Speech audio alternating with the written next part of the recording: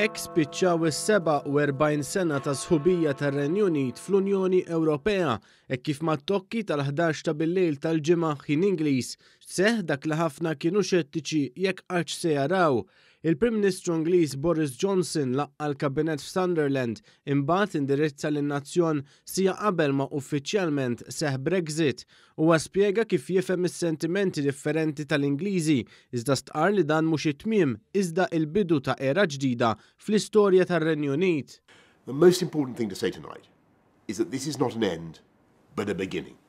This is the moment when the dawn breaks and the curtain goes up on a new act in our great national drama. And yes, it's partly about using these new powers, this recaptured sovereignty, to deliver the changes people voted for. Il-mexxej tal-Partit ta' Brexit u l-membru parlamentari Ewropew Nigel Farage ġie mwaqqaf l-aħħar diskors tiegħu fil-Parlament Ewropew wara li hu u l-membri parlamentari l-oħra tal-partit tiegħu bdew ixejru l-bandiera tar-Renju Unit.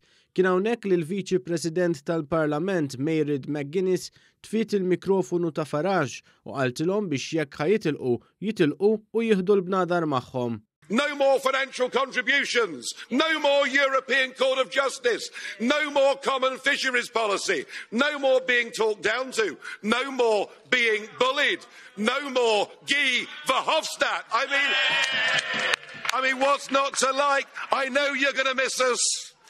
I know you want to ban our national flags, but we're going to wave you goodbye, and we'll look forward in the future to working with you as sovereign. If you disobey the rules, you get cut off.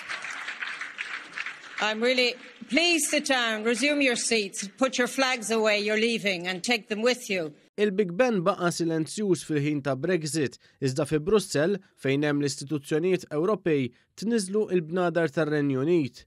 Sigħat wara Brexit, One News tkellem ma' bosta turisti Ingliżi f'pajjiżna, spikkaw is-sentimenti differenti tagħhom dwar Brexit, hekk kif uħud jinsabu sodisfatti li pajjiżhom issa ħareġ mill-Unjoni Ewropea filwaqt li oħrajn huma xettiċi dwar dan il-pass. Well, we don't feel very happy about it, but that's just our opinion. But now that it's been done, nothing will change for a year, I don't think.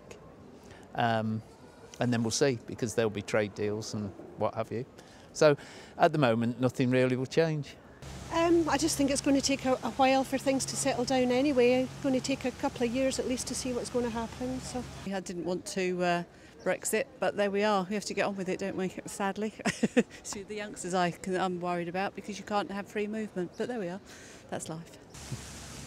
I'm not worried about it. I think we've been lied to long enough. We've just got to let them get on with it and see what happens. I think it's a brilliant opportunity for our country. Bit sad to be leaving Europe, but I think we'll still participate. We don't know. We don't have our opinion yet.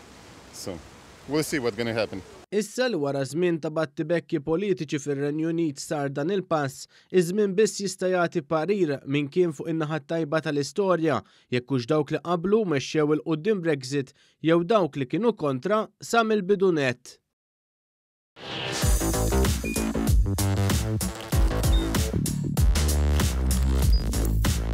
Idħol fuq one.com.mt u hemmhekk tista' tara l-programmi kollha li jxandru fuq One permezz ta' One Play.